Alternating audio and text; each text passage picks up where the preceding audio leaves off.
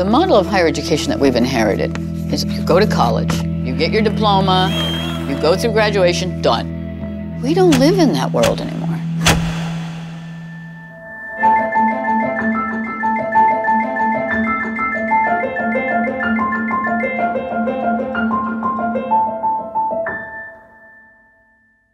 So now let's talk about the two R's that were in that equation. So R subscript E is the required return to equity holders. And we are going to follow a model that's famous in finance called the capital asset pricing model. And the market value. This teacher is creating a digital learning experience with the help of a team at Georgia Tech University. So if you look at this simple balance sheet. Once it's incorporated into a course, her lecture will be watchable anywhere her students can get online. It's part of a trend that spurred a fair amount of hype. Could this be a revolution for higher education? I have to wonder if physical classrooms could become another casualty of the internet age.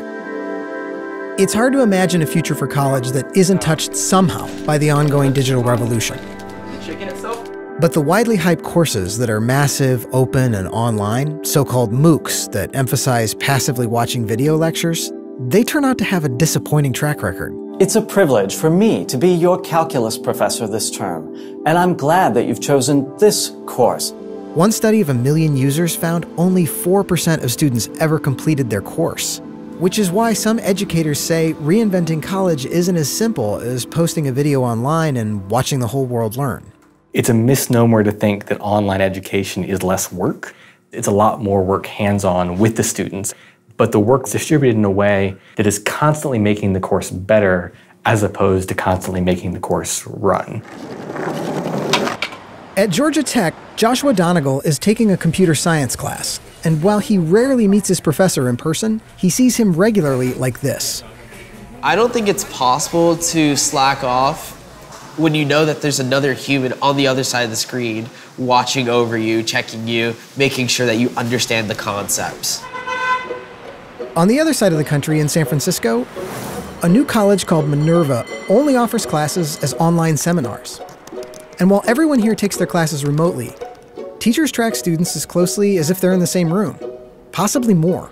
It's a live video environment where up to 20 students/professors can interact with one another in real time. All of our classes are synchronous. It is about real-time communication. I think if you came to a Minerva class with a hangover, you would regret it by the end. Welcome to financial modeling. Both of these schools bill themselves as being on higher education's cutting edge. And both are facing an economic truth, which might surprise those who believe technological disruption always means saving lots of money. If you do online right, it is not cheap. Economist David Feldman says digital technology is not likely to lead to a world where everyone skips college and gets an online degree for free. Getting a college degree is not a financial guarantee. Nothing is a financial guarantee. But over the past 35 to 40 years, getting a college degree has become an ever better bet. Which is why, despite mounting student debt, going to college usually makes sense, even for people who borrow to pay for it. The data are very clear that the most promising way for someone who starts out at the bottom of the income distribution, who comes from a low-income family to move up, the best way to do that is to get a bachelor's degree. I absolutely believe that college is more essential than ever, period. Full stop. And I believe that we have to be remaking education. One of the more pressing reasons for this change grows out of a new reality graduates will face as technology transforms the landscape of employment. The world is moving so fast that you can't go to college for 4 years and be prepared for 40 years. If your focus is on, let's make this 18-year-old really happy with going to football games, you're not going to stay in business very long. There are people that are changing jobs 5 or 6 times over the course of their career, and they tend to be in industries where disruptive change is happening all the time. And so they come back to universities and say, can you help me with this? And this has some students and universities rethinking the model of college as a single stage of life. So the old model for college was that people would show up as 18-year-old high school graduates, spend 4 years with you, and then you would send them out and they would work for the next 40 or 50 years. And this classic model of college is newer than you might think. The most common cliche I hear about education is that it hasn't changed in 2,000 years. That's totally not true. In the end of the 19th century, both European and American colleges realized the whole world had been industrialized. You had to have a different role in society. You had to have a different kind of education, and education went through massive transformations. A lot of the things we take for granted in the U.S. college experience, like entrance exams, multiple choice questions, grades, even the divisions among many academic disciplines, were adopted during another time of rapid technological change, between the 1880s and the 1920s. And we now equally need to go through massive transformations for a world that is not an industrial world, but an interconnected, linked world. And I always say if people did this in 1890, we can change higher education now. I think we're at the tipping point, and we're about to see massive changes in higher education from inside. And Georgia Tech is betting on this future with programs like a full-credit master's degree in computer science that students can take online from anywhere in the world. The new model is that people come back to you episodically over the course of their lifetime. So the online master's program is a window into this future that we imagine. College isn't for kids. I mean, I'm 36 years old now.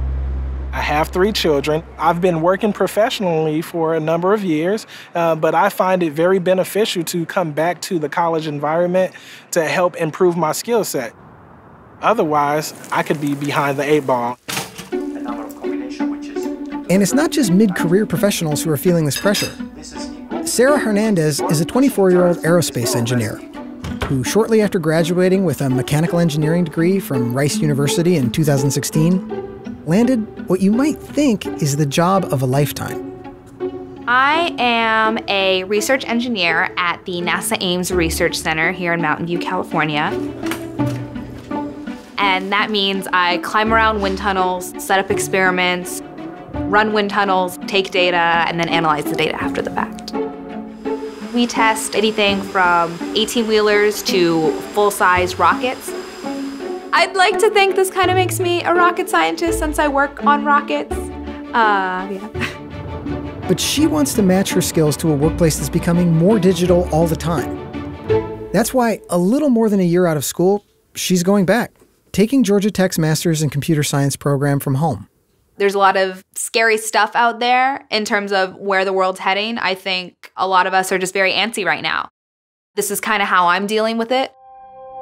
The reality of the world we're in right now is that you have to keep learning and keep retooling yourself to be useful in our society, which is unfortunately how our society functions. I feel like I always have to be accelerating.